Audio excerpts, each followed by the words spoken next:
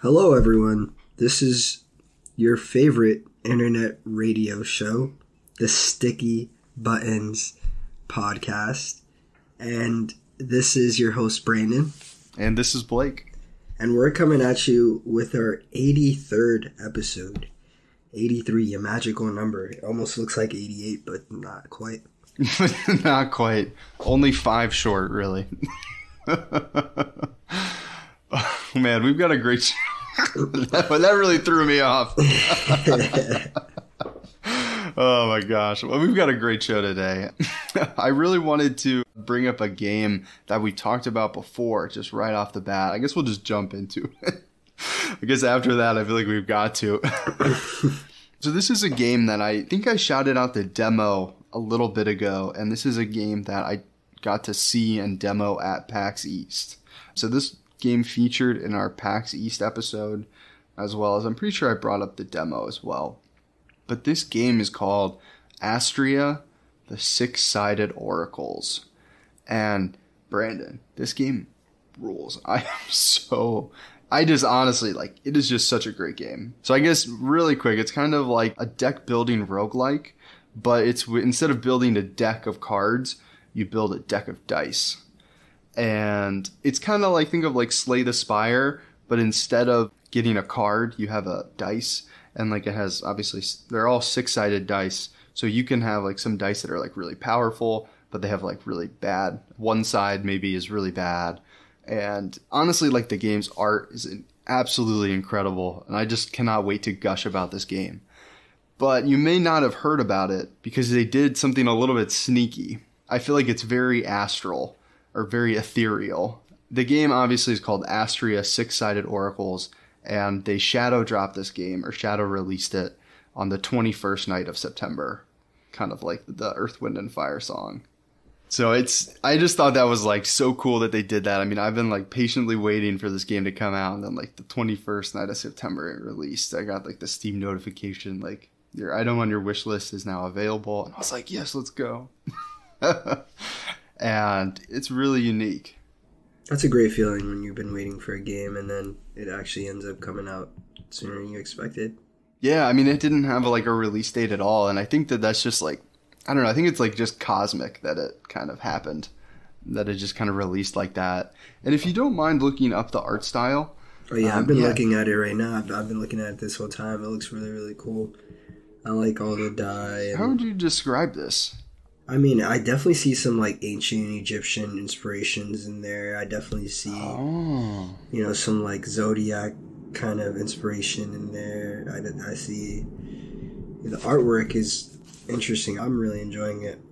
Yeah, the art is really awesome. And I guess just baseline, the story is there's basically some corruption, and the corruption is kind of signified by red. And they're oracles. There are 6 oracles. And those are the characters that you play as in this roguelite. They all have different abilities, and they're blue, or signified in blue and purple. So I kind of just want to run through a couple of them really quick. I've only unlocked the first 3, and I guess, so it's kind of different. Instead of having a health bar, you kind of have a corruption meter, right? So imagine a bar at the bottom of the screen, and the bar has ticks in it. Segments, and that's your health, and if you get that, I guess that corruption bar all the way to 0, you lose a heart, and each character has a specified amount of hearts. It's either 2 or 3 from what I've seen, and basically the dice either do corruption or they deal purity, which is the blue light, and it leads to some some really cool creations because for example, there's one character and one of their abilities is they use knowledge to purify the corruptions. If let's say you have a dice, it's a balanced dice, and it has 3 sides that deal corruption and 3 sides that deal purity. You might want to put that in your deck if you're this person, because you have this ability that can purify dice. If you can do that, I mean, basically it's a dice that has, that you can use all sides of. That's really cool. Yeah, it's really awesome. But also you have different abilities on this this meter. So sometimes it might actually be beneficial for you to hurt yourself so that you can use the ability, and that might actually, lead you to have a better outcome. So would you say this game is very like strategy? Oh, Basically, you 100%. gotta like really, you can't just like click away and get through it. No, yeah, you've really got to think. And it's kind of like Slay the Spire, and where you can like see how much damage the other person is going to deal to you, but then you can see like how much damage you can do. Yeah. But the majority of characters, like you have either a dice or an ability to where you can re-roll, and it's fairly easy to get that ability. So it's kind of one of those things where it's like, I've actually found myself being like, okay, I'm going to re-roll this die, and if I don't like get a favorable outcome of this, like, you know, it's going to be this step, then this step, and like it's really just like planning out like all these like different scenarios, and it's like just the strategy of it is just so fun. And I actually remember the last run that I did, I spent like 20 minutes figuring out the strategy for my run or my turn and how to like maximize like the dice, like the damage per dice, like on this turn specifically. And I spent so much time like focusing on it. And I was like, all right, I maximized my dice. I did everything I could have done to like deal the most damage to like my opponent. And then I just like completely forgot to look at how much damage they were going to deal to me. And I got like wiped. Yeah. But it's like one of those things where it's like, if I had looked at that, I would have played like my whole strategy different. I would have like given myself some like buffs. I would have given myself like a shield. Right. And I just like didn't do that. And it's just insane. Like it is just so fun. There's so many possibilities. And it really kind of just like adds this like crazy extra layer of strategy and just like fun on top of it because you're truly rolling the dice. And there's some like crazy abilities. Like I said, the first character, so they kind of purify dice. That's kind of like one of their, I guess that's kind of like, yeah, I mean, you can get like 3 or 4 different types of dice for each kind of character. How many characters are there? There's 6, but I've only unlocked the first 3. Like I have to make it to like a certain level in each character before I unlock the next one. I see. So it's kind of like you basically have to like do a couple runs with one character before you unlock the next one. And then I think that the last one you have to actually like complete the campaign in order to get the final person. I don't know that for sure, but the only reason that I'm thinking that is like when I talked to the publisher at PAX, I was asking him what his favorite character was, and he's like, I can't tell you. It's like the last one.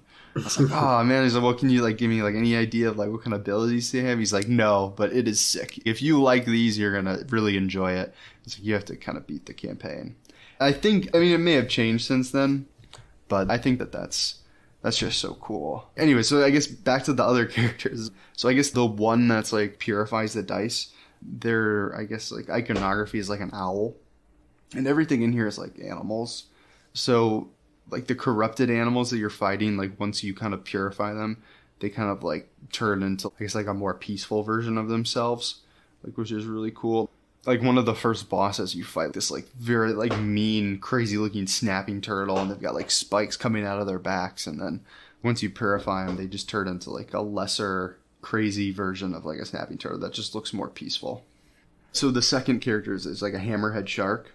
Their dice are very much like deal like 3 or 4 damage to the opponent, but it like gives you like you take 1 or 2 damage. So it's kind of like very much like the toss and turn. I think it's kind of beautiful because it's kind of like a wave where it's kind of like you're dealing damage, but you're also receiving damage. And then they have I guess like one of the characteristics of a lot of their dice is called like tidal wave. And basically what you can do is if, let's say you're fighting 3 enemies and you apply tidal wave to the weakest enemy, and you can kind of stack that tidal wave. Once you kill that enemy, it's like a tidal wave and it like ripples out. So like I had one match where I had like tidal wave built up on a smaller enemy, and there was like 6 or 7, and I was like, it doesn't matter, I just need to kill this person this turn, because as soon as I kill them, I'll get like 6 or 7 health, and the enemies will get 6 or 7 damage. It's really cool, and it makes it just so much fun. So tell me more about the people you're facing. So I know there are 6 characters, but are the enemies like villains that you're trying to get through? Like, yeah, so it's kind of just like corrupted animals. Like a lot of times it's just like sea creatures. There's like squids and I guess like snails and like other kinds of, I guess like cute sea creatures is pretty much all I've seen. I have only made it to the second boss. I don't know how many there are. I'm assuming there's like 4 or 5 stages. I'm not sure how many levels there are, but it's kind of like Slay the Spire in the way where you start off and you have like branching paths, and then you can like choose to fight like an easy, like a mini boss, and then you can kind of go up, and if you fight like a harder mini boss, you can have options to like better, I guess, like rewards in the campaign, and then you make it to a final boss and for that like section, and then you move on to the next stage. I'm looking at a photo of like a battle scene, and I notice on the top left there's like a character name, Solarius the Tidehammer, and then there's like a little insignia next to it, next to the character name. Do you know what that insignia signifies? Yeah, so at the top there's like you can add like a bunch of boons. So boons? I'm sorry, like boons. How do you spell that? If you like are going through the campaign, like you can stumble upon a random encounter, for example, and it's here. Actually, let me see if I can pull some up. Boons. So are they kind of just like added abilities? Yeah, kind of like added abilities. Like perks. Sometimes you'll get perks. Yeah, in a way. It's honestly an indie game, and it's kind of hard to find information on this. But yeah, they're all very interesting, and they can really give you some really creative, I guess, ways to play it. But yeah, what's up? I have another question. What's the luckiest moment you've had on this game? I got really lucky, and there's a way that you can like forge each side of a dice. So like you basically get this currency as you defeat enemies, and you can use this currency in a couple different ways. You can use it to like buy sentinels, is what they're called, and basically they're just like kind of like a robot, I guess, like aid. It basically gives you like one extra dice, and they are on either side of you. You can have up to 2 sentinels, and they each have like a passive ability as well as they have like a dice. Okay, that's what I'm looking at. I'm looking at the photo, and I was wondering what those like floating things next to the main characters are. Honestly, it's really crazy. I'll come back to your question, but I was fighting one boss. Oh my gosh, it was insane. The sentinels had unlimited health. So like you couldn't kill them. Like their health bar was the infinity. And like you would damage them, it would say like -2, and it would be like full health, like infinity health. So like you really just had to focus on the main person. Yeah. And they were kind of as basically what like the challenge was, is like you have to kill the main guy within a certain amount of turns before the sentinels get too powerful. Because basically they had a dice that it was like a carrot, like it was like the damage, and then it was like a carrot. And every time they took a certain amount of, I guess it's called corruption, every time they got like hit with a certain amount of corruption. So I guess I should clarify that there's only 2 ways, or there's like red damage and blue damage. And like, let's say if the opponent does blue damage to you, it heals you. Let's say you have a dice that has like 3 corruption. You can either heal the opponent by 3, or you can deal 3 damage to you. So it's kind of like a yin and yang. Like it's like you can either deal damage or get health. And that's signified by red and blue. So they were kind of dealing health to themselves, and then they had like a secondary meter on the bottom. And every time they filled that up, like every time they did like 5 health to themselves, it's called like overcorrupt or whatever. And they overcorrupted themselves, and they got like another, like their damage would go from like 3 to the power of 2 to 3 to the power of 3. Interesting. So instead of doing 6 damage, they would do 9 damage. And so basically you had to like kill the main guy within a certain amount of turns, or you would just be you'd stand no chance. I was playing as, I guess, the shark that does the tidal wave, where he like deals a lot of damage to the opponent and deals damage to himself. Solarius the Tidehammer. Hell yeah. They've got some really cool names too.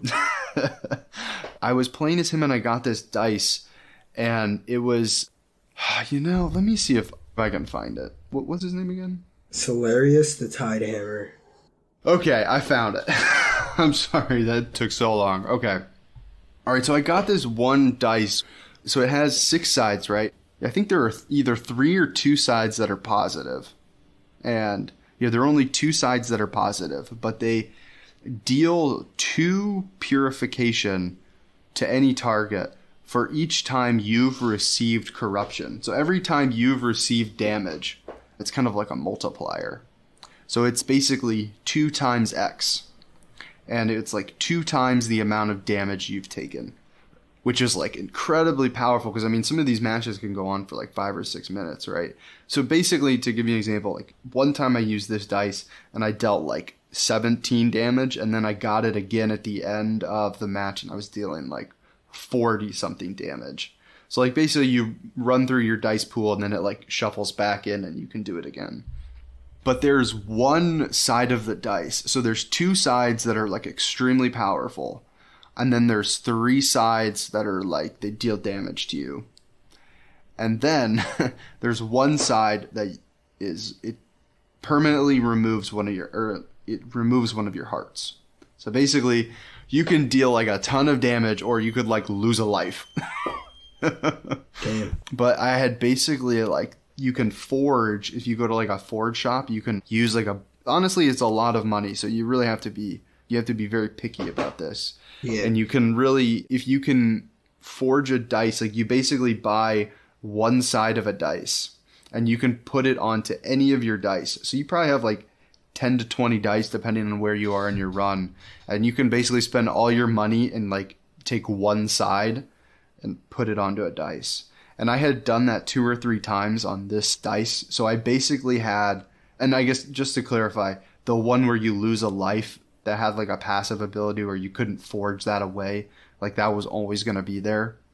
And basically I had invested basically all of my money into this one single dice. It had given myself like crazy abilities on the other options because you can spend a lot of money and like they're worth it. And I basically, then I got to like the next forge and it was like, you can duplicate the dice. Like you can pay like a certain amount of money and duplicate the dice. So then I had these like 2 super powerful dice in my dice deck and I made it pretty far. And then I guess like throughout that run, I also got some like legendary dice as well, or like quote unquote like legendary dice. And it was just so much fun just to be able to like play this game and you truly have like a different experience every time. And I mean, you'll figure out kind of like what, I guess, abilities work better for you and whatnot. But it was honestly just so fun. And the art style is just gorgeous. So I can't recommend this one enough. How many hours overall would you say you've put in so far? Well, let me check my Steam clock here. I have put almost 10 hours and 2 weeks into it. Okay. That's a good chunk. Which is a lot. But I mean, honestly, like I can pick this game up, do like a single battle in like 20 minutes and then set it aside, and I'm probably going to honestly start another run tonight because I've been talking about it and I just want to play it. But I mean, like if you like Slay the Spire, like there's not a ton of games out there like it. And these deck building like roguelikes that are competent and that are really fun. So I would absolutely recommend this one.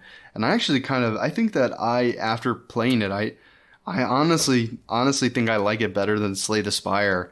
I mean, if just the art style alone, I think it's really fun. And you kind of just are constantly, just trying to like weigh your options. Like, can you stack the odds in your favor? And like, you have to choose between, like, you constantly have to choose between healing the enemy and hurting yourself.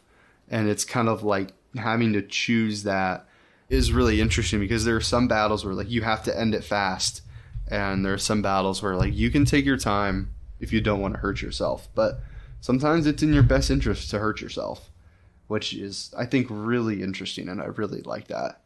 I guess just to also clarify, the abilities that like each character has like certain abilities, the abilities that are more powerful are closer to the 0 on your health bar. So if you like deal a lot of damage to yourself, like you can have like a wicked effective turn and deal a lot of damage, but it's also at great risk. So what's the risk again? Like those larger abilities? Yeah, so the larger abilities are at the end of your health bar, or like your corruption meter. So like if you deal a lot of damage to yourself, you can have access to more abilities, but at the risk of having lesser health. So it's really like, honestly, like just judging the risk reward and just like the odds. Like I think it's just so fun and fascinating, and it's a great game. Why do you think it's doing so well in other markets and not in the US? I guess it wasn't necessarily made by an English developer. I think the studio that made it is out of Portugal. And here, let me see if I can find anything on the publisher. I think it's an international publishing house for games. And I mean, it's kind of like more like an international Devolver, but like on like a really smaller scale. But I mean, it's also, I think it's just like this year has been incredibly stacked with AAA releases, and this is honestly like, it's kind of like a sleeper indie hit. I mean, I don't even know if it's a hit, you know? I mean, I haven't really heard hardly anybody talking about it. And I wouldn't have known about it if I hadn't gone to PAX. So I think it's just an indie game. And it doesn't have as much exposure. Here, I guess PC Gamer and IGN gave it reviews. I guess I'll just see what they did. PC Gamer gave it an 80. And IGN said they're not rating it. I guess that means it's not big enough for them to review.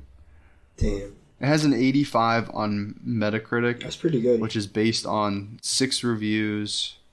Wow, they're all very positive. The first one is 95, a 90, 88, 85. PC Gamer, it looks like, is the lowest. And there's another one that's 80 as well. So there's 2 80s, an 85, an 88, a 90, and a 95. Very positive. I mean, but there's only 6 reviews. Honestly, I love this game. I think it's incredible. Okay. So the developer is called Little Leo Games, and the publisher is Akupara. Akupara Games. Sounds familiar. They've honestly got a really cool logo. It's kind of like a tree growing out of the back of a tortoise. Here, Akupara Games. They published a VR game called Behind the Frame. That's awesome. And they're publishing another game called Universe for sale. And let's see what we can find out about Little Leo Games. Yeah, there's not much on Little Leo Games either. They have a Twitter profile. And, okay, actually, I was wrong that they were out of Portugal. I apologize. They're an indie developer studio based out of Sao Paulo, Brazil. And, man, I think this game is awesome. Oh my gosh. Sounds like it. I went to... If you've been following the news of Twitter recently, it's not necessarily called Twitter anymore, but I'm on, like, it says twitter.com/Little Leo Games, and it's like, the website is, like, flashing in and out of existence. Oh, that's very funny. But it looks like they have a couple other games that they worked on their itch.io page, if you'd like to check that out. Yes, Astrea Six-Sided Oracles. I mean, this game rules. And honestly, I'm just so ecstatic that it's here and that I'm having a great time playing it. Man, so fun. Just so fun. I guess I should say that I played the demo. Like, I played the demo until they wouldn't let me play it anymore. And the demo was just like the first area. So basically I was just like running like the first area over and over again with like the same characters. But man, so fun. But I guess before we move on to our next games, I have a little topic for you, Brandon. And I guess eagle-eared listeners will know that you recently got an Xbox. And you've had a PlayStation. And you got Xbox to play Starfield. And I wanted to know, I guess, well, one, I wanted to know if you regret that decision at all. But I also kind of want to know, like, what's the experience like on Xbox these days? Like, how different does it feel from PlayStation when you log into it? Have you noticed anything? Or what's the experience been like? Yeah, do you regret it? Like, what's it like versus PlayStation? Like, what are your observations? Honestly, I haven't been able to really, like, play too many games on it for me to give, like, a solid response on it. Like, I played Diablo 4 on it. I've played Starfield. That's really about it. Like, to the extent of, like, actually playing a game for more than 10 hours, and it's ran pretty smoothly. You know, I think for the price I paid for it, I got the Series S. It was $250. You know, I have access to that whole catalog of games. It's really cool. So I really do feel like it's just an extension to my PlayStation and my gaming setup that I'm grateful to have. I played Halo as well. Can't forget playing a lot of Halo. I played Halo on the Steam Deck. I mean, I guess we haven't really talked about it since you've played it. Yeah. How did you like that experience? It was really fun. It was really fun to just go back in time, you know, and enjoy Halo again. And that's really why I bought the Xbox, was because, you know, a lot of my first gaming memories were made on my Xbox 360. So it's just kind of like the user interface I'm used to. I'm used to a lot of the titles that are like Xbox exclusives. So it feels good to have access to that again. Would you say it feels familiar? It definitely does feel familiar. I just wish I had more time to, like, check out different Xbox titles and Xbox exclusives. because there's a lot of them, Mm-hmm. and that Game Pass is really, really cool too. Did you get Game Pass? No, I didn't. I just got the Xbox Live Gold, which I think now is actually Game Pass, but like just like the basic subscription. Mm-hmm. And it works pretty well for me. I mean, Starfield is single player, so I think I uninstalled Halo just for the time being. Mm-hmm. Did it keep you like interested? Because I guess for me, I really enjoyed playing the Halo when it first came out, and I thought it was really fun. But it kind of just didn't hold my attention. I was kind of just like, yeah, this is great. This feels like it did, but I don't know if that was enough for me to keep wanting to play. No, I hear you. It definitely, it's fun, but it's like there's only so much Halo you could play by yourself. There's only so much Halo fun you could have by yourself. So, maybe we should hop on a game. Yeah, we should. And run some Fire Team, dude. That's, if Halo's way more fun. I'll install it right now. And yeah, dude, that's one hell of a game, man. When Halo came out, it really changed up the industry. The first-person shooting industry. Yeah. Do you feel like is your experience dictated by nostalgia, or are you enjoying what's new there?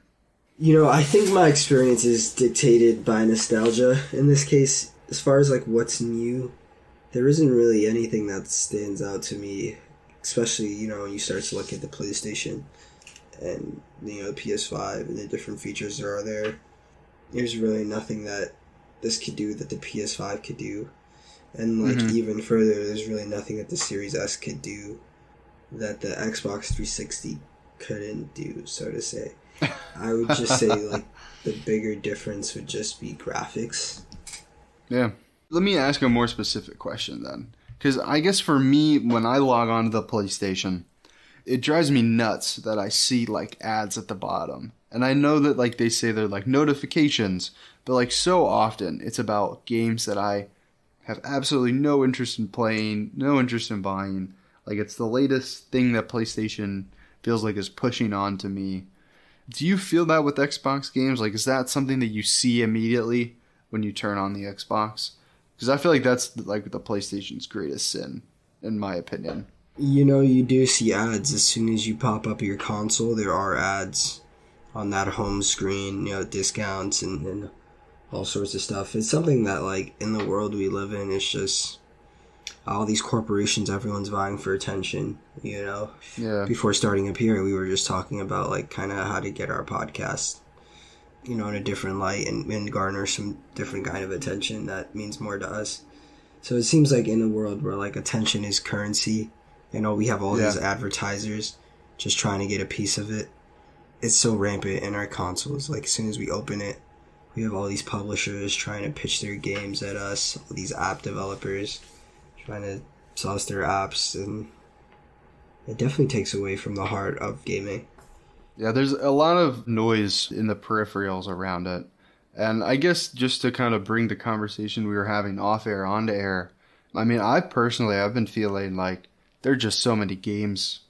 There's just no way I can play them all, especially the games that I'm interested in. Like, I've been so excited for Astrea Six-Sided Oracles. Like, I brought it up multiple times before it even released, and like there was a moment of hesitation where I was like, if I play this, that means I can't play the myriad of other games. And it came out 21st night of September. Like, I still am very much enjoying Starfield, but like that's kind of the main game that I'm playing. So I'm like, this is gonna take a side seat. And I just think that it's just been crazy the amount of games that have come out this year. So I don't know. Me personally, I'm just feeling a little like overwhelmed at how to make time for it all. Crazy is an understatement. It's like, it's insane the amount of games that get released in a year. I think it speaks to kind of the demand that there are for games, that the supply is there, but I'm not sure if these products that are being developed in the games ever get like fully experienced. I'm saying, like, if these people who are buying them are not really completing the games, they're kind of just buying them. As far as, like, just a market hype, like, it's happened to me in the past 6 months with, like, even Starfield is, like, one of those, like, market hype games. Mm-hmm. Yeah, I think they've done a lot of research on the amount of players that buy a game versus the amount of players that finish. And I think it's roughly around 10% that finish a game. So I think it's very low. I mean, I can only speak for myself. I think I've only finished 2 or 3 games this year. That's right. I think that that also speaks to like a bigger problem we have, especially like here in America, as far as like consumer culture. And it's like we want to just buy the new game, where we have this obsession with new, and we want to have the new car every year. We want to have the new iPhone, and it's like we're doing a real number on the environment. Looking more closely at the video game industry, all the discs that get produced to make all these new games, and all the paper that has to be used to like market all these things, and I mean, it's also the energy costs as well. To run the high-end PCs, and the energy cost of you downloading a game is substantial. Actually, I think something came out this week about, and there's an indie developer that like published how much their carbon footprint was. Let me see if I can find that. That's really cool, and like that's something I do think about, especially as like I try. One of my core values is not to make unnecessary harm. Gaming definitely rubs up against that value a lot. You do have one console and it like runs you for a long time, but then like when you get rid of that console, where does it go? Like how do you properly dispose of that console? And like you were saying too, like the energy costs, like we run these consoles all day, every day. Yeah, here, if you don't mind, I was able to find something really quick. This is from isp.page, which I guess, I don't know if we've ever really read anything from the internet on the show before, but I mean, I think it's very relevant. And it's, it's actually came out 2 days ago. It's this report that I'm reading. So it says, I guess the headline is, "The Gaming Industry's Carbon Footprint Revealed, a Call for Sustainable Practices." And this is written by Adam Wixie and Gregory Adam Wixie from isp.page/news. A recent report by Dr. Benjamin Abraham, a digital games researcher and founder of Afterclimate, has shed light on the extensive carbon footprint of the games industry. While video games provide instant fun and entertainment, the industry has been slow to acknowledge the environmental impact of game development and gameplay. According to Abrams' estimates, the gaming industry generates carbon emissions comparable to the global film industry, amounting over 81 million tons of CO2 in 2022.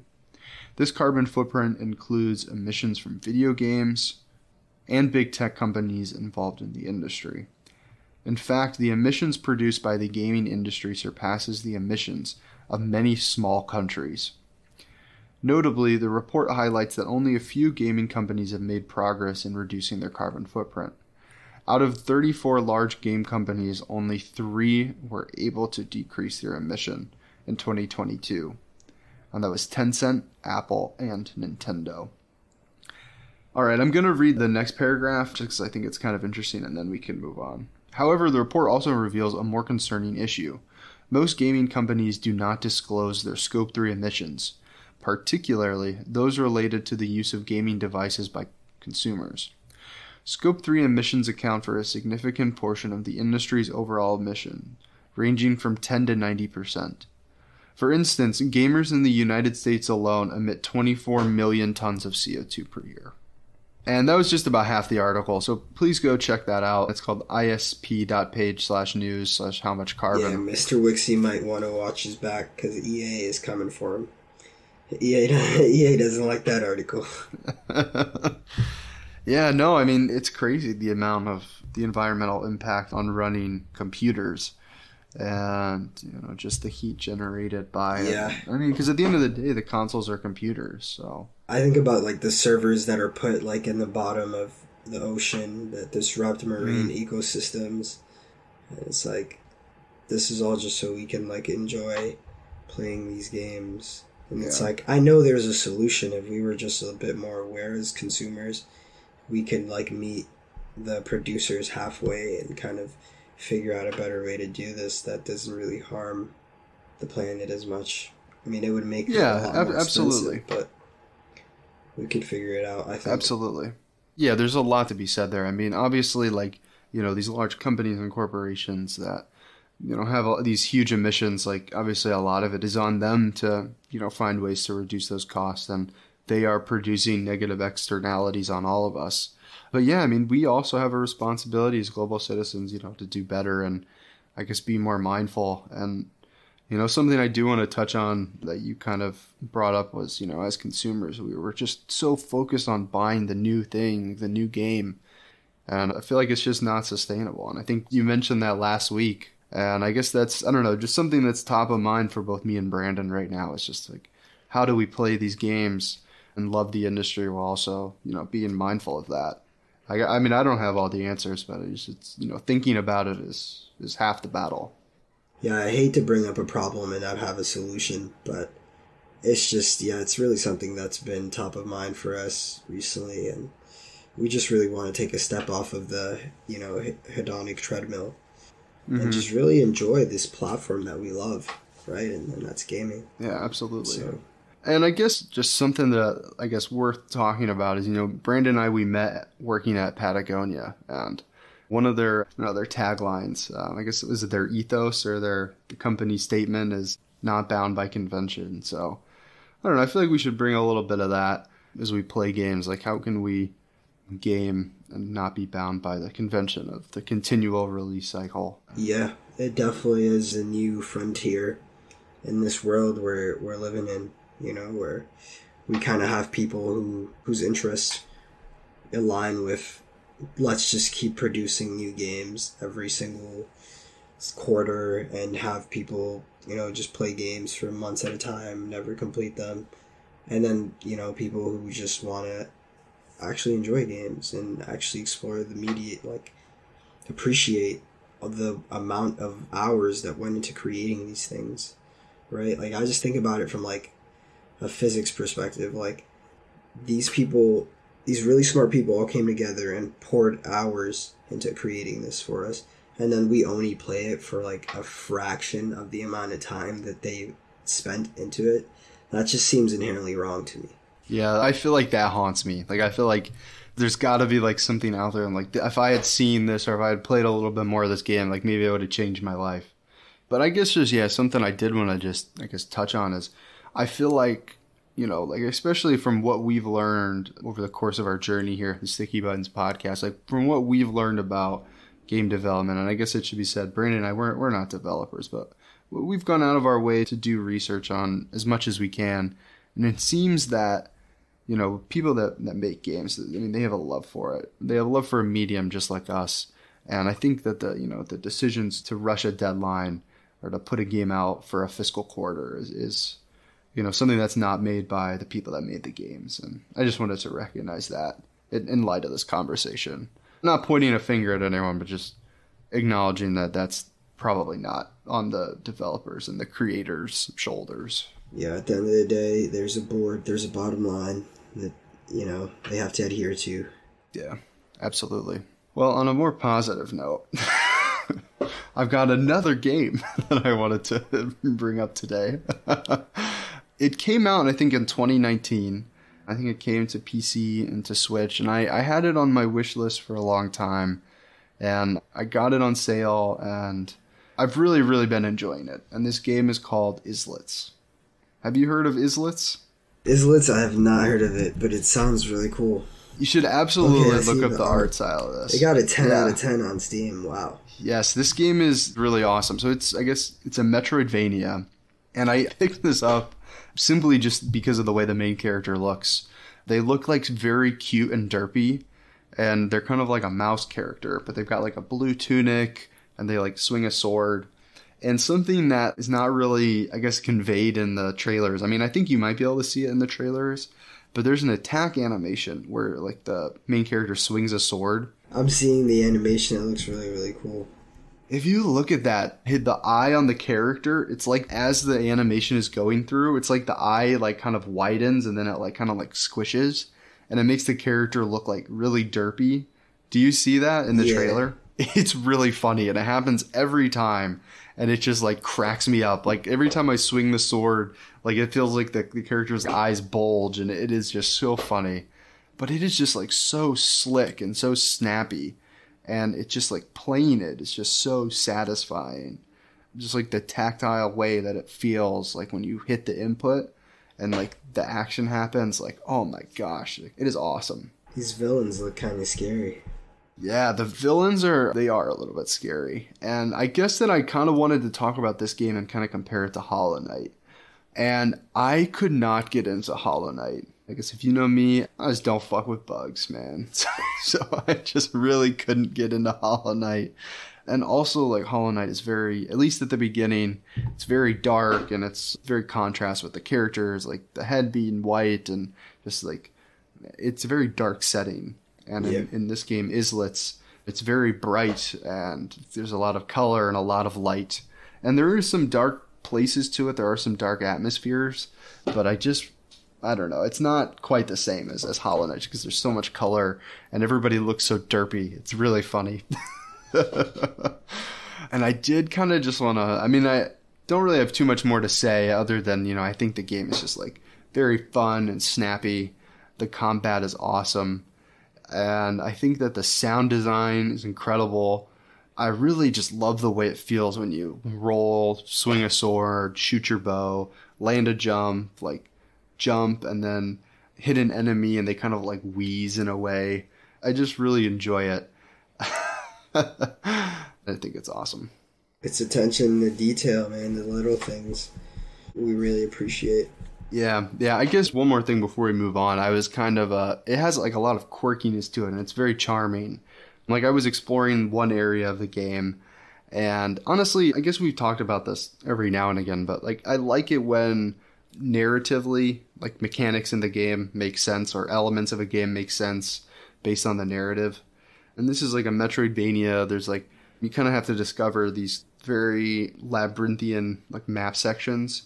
And basically the lore is that there used to be this like supercontinent in the sky, and then they split up after an event. And now there's like 6 islands, and you're kind of trying to connect all the islands again. So each island is its own map, and you kind of travel to each one of them. And I was exploring one of the islands, and I kind of come across this NPC, and it's like, hey, we're giving tours of the tombs and the crypts down south of here. Like, follow this way if you'd like to join this free tour. Oh, looks like you're a tourist in this area. How about you follow me? And he's like, this way. And he kind of like leads you through the map, and you're kind of following him. And he's like, oh, wow, I had got to take this call. How about you go check out this beautiful vista over here? And you're kind of like, this is a little fishy. It's because there's like tombstones, and there's like all these visual elements saying like, it's very creepy this way. But he's like, oh, it's beautiful.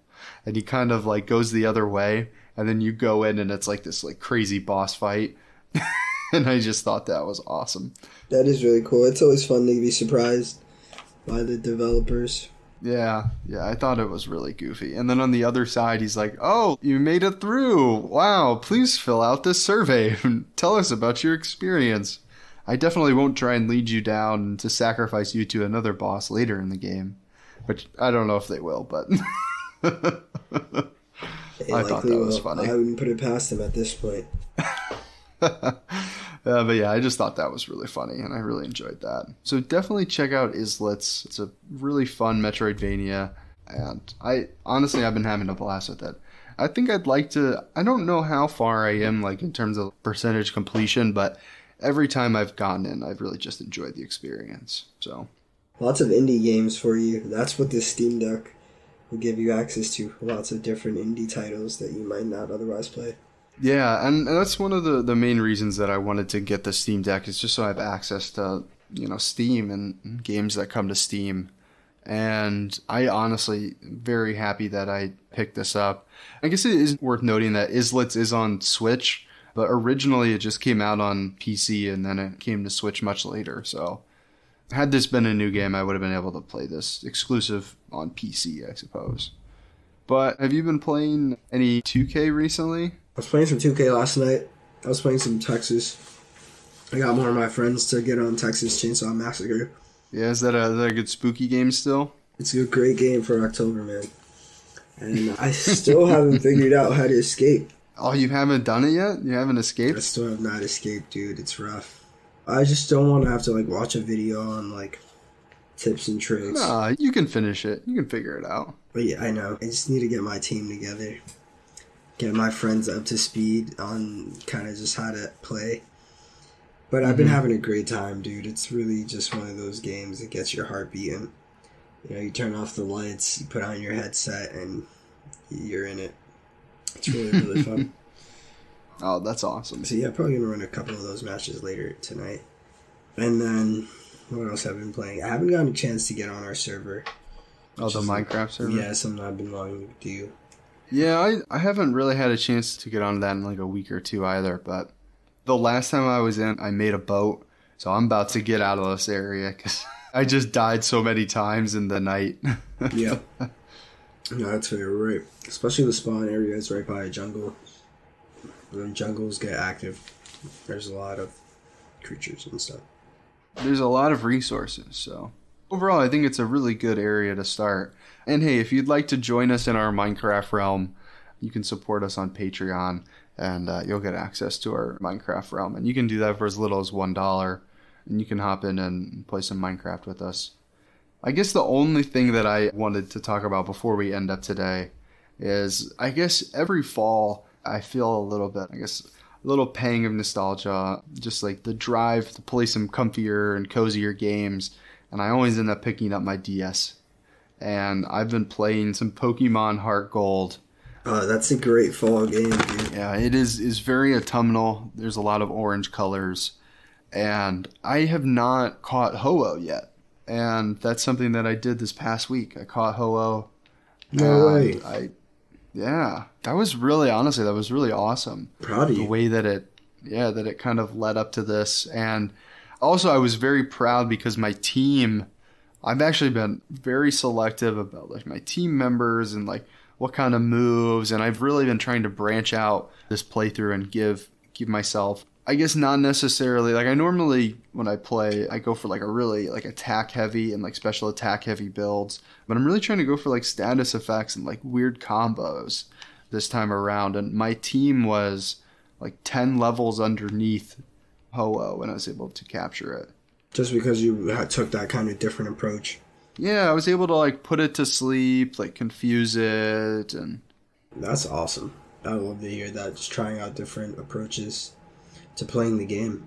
So I'm on my way to the league right now, so maybe we'll see how I do there. That's really excited. You saw the cutscene for Ho-Oh. What did you think about that? Oh, I guess like the cutscene before you start the battle? Yeah, and isn't there one after too? I guess I don't remember. I guess it didn't make that much of an impact on me, but you were probably just so stoked. You just wanted to see the Pokédex registration. I really was, man. I really was. I was really having such a good time. And I guess this made it onto my Games of the Year for last year.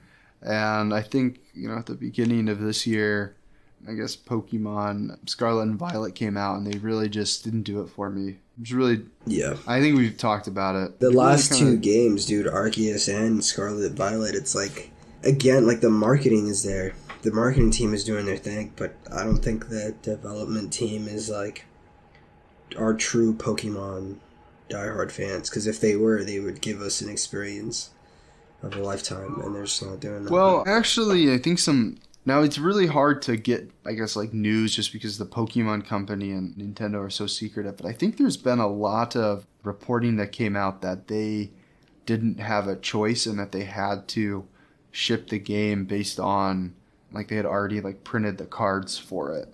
I guess it's all like rumors, but I guess that, I don't know. I kind of feel like there's not as much of an excuse because I kind of followed along with the DLC and I was expecting there to be a performance patch and there just wasn't. And a lot of people said when the DLC came out that it ran just as bad as poorly as it did. And yeah. Do you know that quote where it's like, if you live long enough, I think it's from like a Batman movie or something, where it's like, if you live long enough, you see yourself become the villain. Yeah. I feel like for me, it's like, if you live long enough, you see yourself become a disgruntled Pokemon fan. Because I certainly have been. I definitely see that. Yeah, because It's just you play so much of it, you play so many different iterations, and like obviously some teams are going to do it better than other teams, you know, as far as like creating the game and like executing this experience that we all know and love. Like Emerald, there's really nothing that kind of tops that experience for me, and I know that it's not just because that was really my first experience with the franchise. Like I know that the Hoenn region is one of the regions where you can actually dive as much as you can and explore that facet of the world. So for me, it was very fascinating to be able to not only walk around this kind of 2D surface, but now also explore this surface under the water, this whole new world. Not to mention the caves. The cave systems in the Hoenn region are pretty expensive. So I was really fascinated with the Hoenn region, and then right after that we have the Sinnoh region, which is, don't get me wrong, the Sinnoh region is actually one of the better ones. But compared to Hoenn, I think they kind of skimped us a bit. And that's just... Yeah, it's really interesting. I mean, I guess I'm somebody that I put like 700, or well, very close to 700 hours into like Pokemon Sword and Shield after not playing since like Pokemon Platinum. But I really, after kind of looking back, like I really honestly, I had no nostalgia for the DS game, the Heart Gold Soul Silver. I had never played them. And I really do kind of feel like just looking back and kind of experiencing these and playing them that I feel like the games lost a lot of their charm when they went from 2D to 3D. And I guess for me, it kind of just begs the question of why. Like, why did we make this? To me, it seems like an unnecessary jump. I mean, like, I'm still playing a game that I've talked about many times, like Eastward. And it's a top-down pixel art game. I just love, like, that art style, and I love like the way that the world is translated from the isometric view. Like you can do so much with that. And I think like the remakes of Diamond and Pearl, like it really, I don't know, for me, I'm just like, I want to return to that like isometric pixel art kind of game. I do really like the chibi art style of Diamond and Pearl, so I guess that's not as important, but the top down, that's something 2D. We've talked about more than once on the podcast, just kind of like why did they make that switch over? And I mean, it doesn't only happen with Nintendo. I mean, you see it like Disney movies. I mean, not Disney movies, sorry. I mean, even Disney, like with Pixar. Like, Pixar movies used to be like absolute bomb, and then after a certain point, they kind of just like started falling off, and they aren't as, magnanimous as they used to be. And at least in Disney's case, I know it has something to do with BlackRock and like investing. Basically have to make changes so they get investment. And I mean, even in Nintendo's case, it's probably the same thing. And even like a publisher like EA, it's like you get to a certain amount of money, you're seeing a certain amount of like margins, and you're doing business with people like BlackRock. Like you want to like make sure you maintain those relationships so you make decisions accordingly. Whereas like you're not as true to like who you were and what got you there, so to say. Yeah, I think that's a really interesting point. I won't be able to, I guess, cite myself. I have no idea where this was, but you could probably find this on the internet if you looked. There was a story that came out a couple weeks ago, and there was an indie game developer, and they talked about their trials and tribulations of getting funding. And one of the reasons that they struggled to get funding is they said, we have this timeline, and we want to make this, like, it's this timeline, this amount of money. And they were like, oh, I'm sorry, we're not looking to invest less than $100 million or whatever. And they're like, what are you talking about? Like this game is going to have, X margin, but it's just not at that level. And I think that is very interesting that they were not able to get funding because it wasn't of a certain scope and scale. And they were like, that shouldn't dictate the creative vision. Like, I think that's very interesting. That I guess it's something to be mindful of. Like there's, I guess this like return can only ever like, it's just not sustainable to have like year over year, like the highest return ever followed by the next highest return ever. And I think 2022 is one of the best years commercially for the games industry. They had record profits. I just think it's very weird because it's like, that was based on a set of circumstances, in the macro environment. Like that is, it just enable, like in order for you to have those, record profits, it's never going to be sustainable.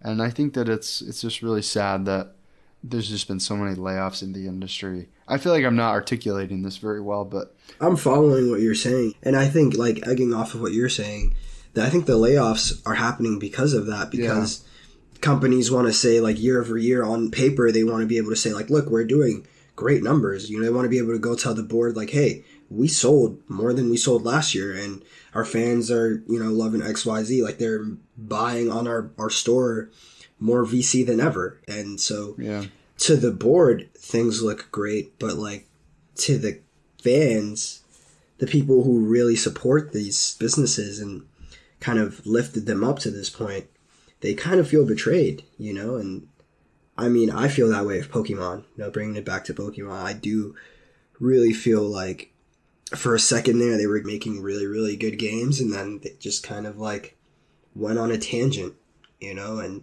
haven't gone back since. Yeah, I guess this is just speculation, but I wonder if it is. It seems that the release timeline was very much, shrunk down. I think there is a very large gap between like some of the earlier games, or it's there's a couple year difference.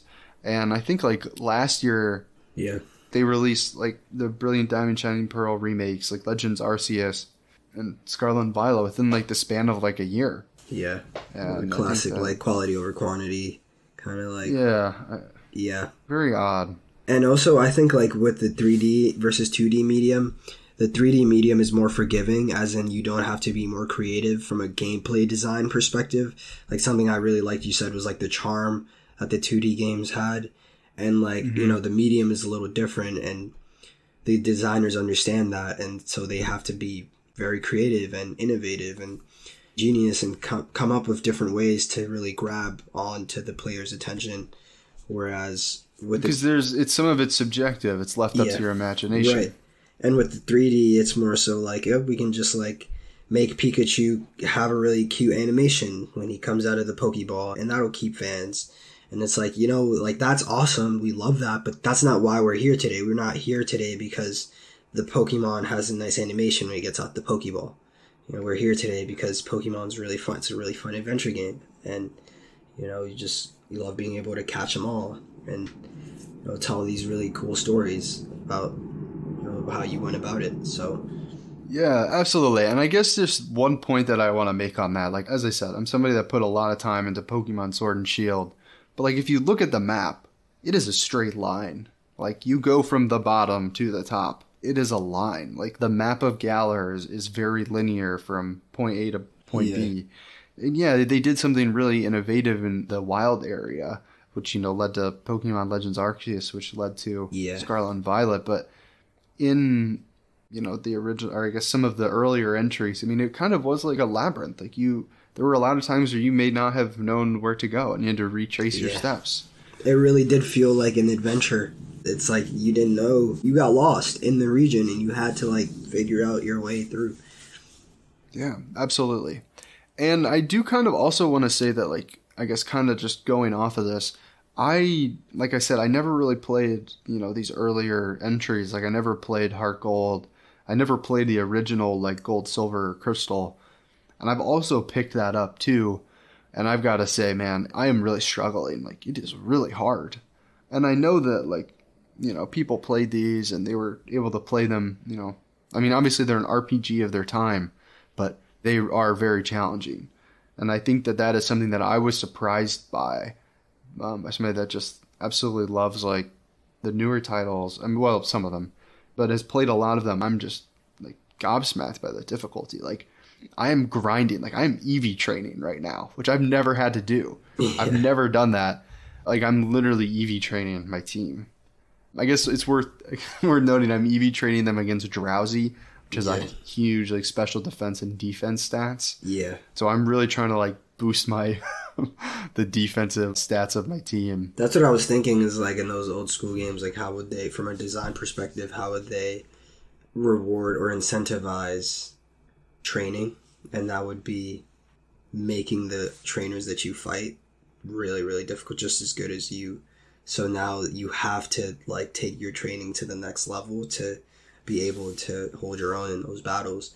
And in the newer games, like Pokemon Shield, Sword and Shield, for example, I didn't have to do that. I could just like battle trainers and I'd be fine. Like, didn't matter. It wasn't a worry. Yeah, for me, something that I thought was really interesting was I really enjoyed like the raid battles, which I think that those are, for me personally, I think that's a very welcome addition. I really like, I don't know, I guess the kind of like multiplayer, like just jump into like a random match kind of thing for Pokemon. I really think that brings the franchise into the future. But you get a ton of like rewards for that in the form of candies. And if you feed those to your Pokemon, they get like XP. Yeah. And I remember like doing that and I was like, oh, like I'm like 10 levels above everybody. And then I was like, my Pokemon just aren't listening to me, even though I've been raising them from, the get-go, just because like, and that presented its own unique challenges, but like I ended up being able to push through because my Pokemon were so well leveled. Yeah, and even that doesn't make for a fun experience. Like when you're just zooming through every trainer, it feels kind of unfair. Like you battle a gym battle and it's not even hard. Like that's not. There's a balance to it, and that balance definitely kind of got lost as they're trying to. It feels like they're just trying to cater to newer players who aren't as experienced. But I think maybe what Pokemon could consider doing, just to give a solution, could be dropping like an advanced edition or like a more like an edition of the game that's like for more experienced players, or maybe like a variation of the region that's a little more difficult. Yeah, I mean, we've talked about this before, but I feel like just if they made like difficulty options, like if there was a way that like I could like, let's just say at default it is, as easy as it is. And then, but like if you want like a more older school experience, you could like go into the menus and select hard mode or adult mode or something, or whatever they decide to call it. That's just a little bit more of a challenging experience. That'd be cool. Like bring it back, like maybe like retro mode and like pixelate it a little bit. Like maybe it'd be cool if you could just like, you had your 3D game, right? You dropped your whatever you want to drop, Nintendo, but then you could just like make a mode where you could flip it to 2D. You know what I'm saying? Yeah, kind of like the Dragon Quest Echoes of Another Stage. Yes. Or 11. Exactly. 11. Exactly. If you had that mode, because that's kind of what they were going for. They understood the nostalgia. They understood the franchise and the people, why they were coming back. And Pokemon definitely understands that, but I think they just have so much market share that they just don't care. They don't really have to. Yeah, I would really like to see like another team do it better. And just like, I would love like an indie team to like make their legal team is so extensive. They would be all over that right away, because that really threatens what they do over there at Pokemon International Company. But I guess that's just to say that competition breeds a better game. So it does. Shout outs to capitalism. I don't know if I can sign off on that. Well, let's talk about another game, actually. But here, do you mind if I tell you my team for Pokemon Gold? And then I guess I can show you the Heart Gold as well. But I am playing Gold on a Game Boy Color. Oh, I've got this purple Game Boy Color, and Here I was thinking you were playing Gold on like a DS, like the DS version. Yeah, I've been playing that one as well. Okay. So I live very close to a park, and I've been taking both of these out into the park, and I've just been having an absolute blast. So here, let me see, what have I got here? So I guess for the record, the one where I'm EV training, this is original Gold. I am 12 hours in. I have 2 badges, which is not a lot for the amount of time. I have a level 17 Togepi, and I'm trying to get all these Pokemon up to like 19. That's kind of where I'm going, just because I want to have the special defense, and I want to be able to like keep going through the game. I've got a Togepi, a Slowpoke, and a Kadabra. And those are all level 17. Those are also really badass final evolutions right there. Yeah, I've been very selective with my team. And I have a level 19 Bayleaf and a level 17 Butterfree.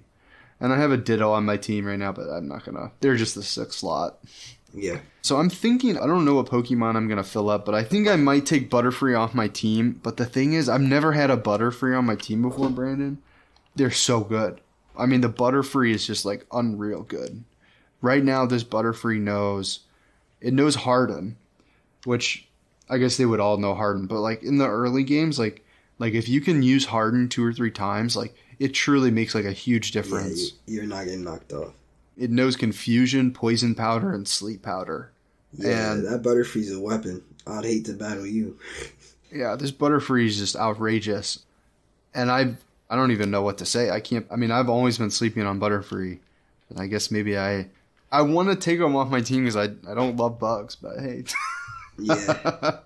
I feel like a Butterfly, I feel like that transcends the bug status. I don't know, maybe they'll make it. Maybe I'll keep them on. We'll see. Yeah, it's kind of hard to, like, when a butterfly lands on you to be like, ew, get off of me. Yeah. I feel like butterflies and moths are really cool. Yeah, moths, I'm kind of like... All right, and then for my current team in Heart Gold, I've got Meganium, Umbreon, Ampharos, Togetic, which I want to evolve, but I need to get... Dawnstone. Yeah, I don't remember what it is. It's like a shiny stone or a dawn stone, whatever that is. Yeah, I need to get one of those to get Togekiss. And then I have got the shiny Gyarados. I decided to rock them this time, and I've got Ho-Oh as well. Okay, yeah, it sounds like you're ready for the league. Yeah, I think I'm going to take them on. But the thing is, I feel like my Umbreon is not up to its full potential yet, because it's only at level 35, and I don't think it has like the best moveset. Actually, just kidding. I gave it a TM, or maybe I didn't. Actually, this Umbreon is stacked. It's got Shadow Ball, Quick Attack, Confusion Ray, and Sand Attack. But I might give them like a rare candy or something because they're level 35, they're the lowest on my team. So you're making me want to pick up my Pokemon again. Do it, man. You should do it. Is it possible to play any of like the older like DS titles on my Switch, like Heart Gold or anything like that? Do you know? Not on your Switch. You have to bust out the 3DS or 2DS for that. I'm about to bust out the 3DS. Still have it. I think you should, man. I've been having a blast. It's so fun to return to it. You won't regret it, man, especially this cozy season. I mean, hey, this is something that I've discovered recently that I feel like you wouldn't have never known as a kid. But taking your DS to a coffee shop, like sitting down, doing some work, and then pulling the DS out, I feel like that's a vibe. No, it is. It's important to have some form of recreation with you, either whether that be a book, a console, a good podcast. I mean, there's nothing like getting some work done and then listening to your favorite radio show. Called the Sticky Buttons Podcast. Yeah, so... Yeah, man. I gotta try it. I'm gonna bust out the old 3DS. You're making me want to play Heart Gold specifically. Dude, man. Blow the dust off. Yeah. All right. I guess this is a call to you, listener. Pull out the 3DS. Get it out. We'll bring Street Pass back. Oh, man. All right. Well, I think we should end it up. I guess just thank you so much for listening. If you've made it this far, the best way to support us is to share the podcast with a friend. If you want to go the extra mile, you could rate us on Spotify or on Apple Podcasts. That would mean the world to us. And if you'd like to support us financially, you can back our Patreon and you'll get access to a couple bonus episodes that we've done, as well as access to our Minecraft server. Yep. I think I saw Carter in there a little bit ago, so I don't know. Okay. Shout outs to Carter. That's awesome. And I think a few others have been in there as well. So just really excited about that. That's amazing. I feel like I was going to say something else. Oh, I recently put out a new episode of the Indie Nook. It's a solo show that I do. It's a little like 20 minutes. A new episode. It's about the Citizen Sleeper, I guess the DLC spoilers, and the art book. So some Citizen Sleeper content. And I've been streaming Starfield, and I've been putting that on our YouTube, and there's been a lot of support on that. So thank you. That's dope. If you're checking this out from that, hello and welcome. But yeah, go check out those streams. I'm having a ton of fun role-playing as Blake Staghorn, the bounty hunting botanist. Yeah, it's been a lot of fun. So there's plenty of ways to support us. And yeah, thank you so much. You want to shout out any streams, Brandon? Thank you so much for tuning in. Last night I was streaming some Texas. So stay tuned on Twitch. Put on post notifications so you get alerts whenever I'm streaming. That's twitch.tv/StickyMunchkin. Just like how you heard it. So stay tuned. 2K, been playing lots of Texas. And soon, some Baldur's Gate 3. Looking forward to playing some Baldur's Gate 3 for y'all. So, wow, that's exciting. Are you going to do that on stream? Yeah, that one's going to be a stream game. That's exciting. Let me know when you start doing that. Maybe we can do a D&D themed episode. I have something else. I'm not going to say what it is, but I have something else that it might go really well with that. So awesome. All right, I've actually got some D6 right here, Brandon. I've got 2 D6. What do you think the number's going to be? 2 and 4. 2 and a 4? It was a 4 and a 5. So okay. You were pretty close. Okay. That was fun. You want to do that again? 2 out of 3? Yeah. I'm going to say a 6 and a 1. 6 and a 1, a 7. Ooh, that's a good guess. I got a 6 and a 3. So you're 50-50 here. All right, I'm going to go. All right. I'm going to go 2 and 3. 2 and a 3. A 1 and a 2. You're 50-50 again. Wow. All right, we got to go until you break the streak. All right, what it's going to be? All right, it's going to be double 5. Double 5. It was a 5 and a 4. You're still on. This is the casino, man. This is the casino run of Sticky Buns podcast. All right. 6 and 3. 6 and 3. 6 and 3. 6 and 6. I shit you not. Oh, that's so unlucky, man. That's crazy. Okay, all right. Once more. I mean, you're still called at 50% right each time. I'm gonna go with my birthday 2 and 5. Nah, scratch. 7, 4 and 3. Damn, so a different kind of 7. But yeah, I guess you still were kind of right because it was a 7. So it's weird.